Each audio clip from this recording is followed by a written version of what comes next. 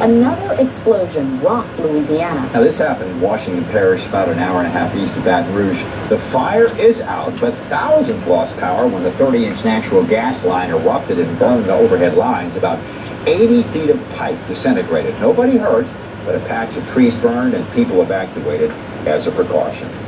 3 funerals are happening this week for workers killed in 2 explosions at chemical plants last week. Friday services for Rocky Morris. He was a volunteer firefighter, and donations are being made in his name to his fire station. We'll have more on that on WBRZ News 2 at 10.